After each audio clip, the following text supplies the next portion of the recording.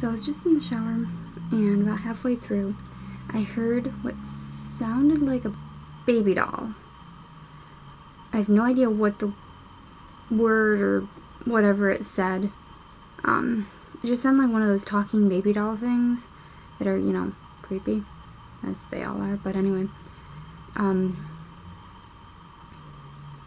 couldn't decipher any word, but it sounded ridiculously loud and close, and it creeped me out. I didn't even bother to check, you know, on the other side of the shower door to see if there was anything there. I didn't want to know.